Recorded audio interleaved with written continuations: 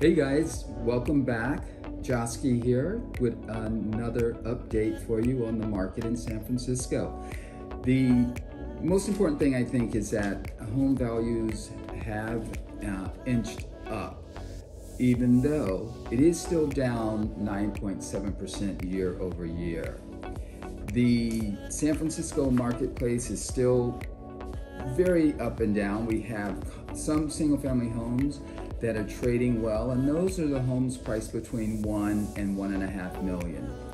Our condo market is still really quite soft. We are still seeing an average of 10% down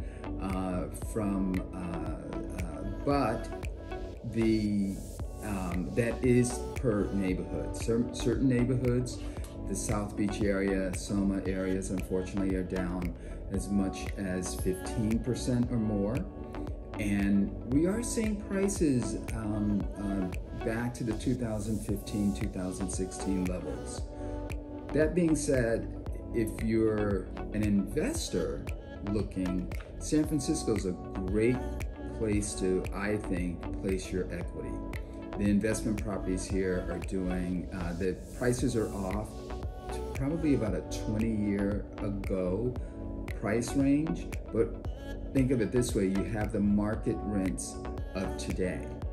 Our average rent in San Francisco is $3,600 a month for a one bedroom, and just for multiple bedrooms. I think it's a great time. The market is a little slow for sure, but yet very exciting. Thanks for coming through today.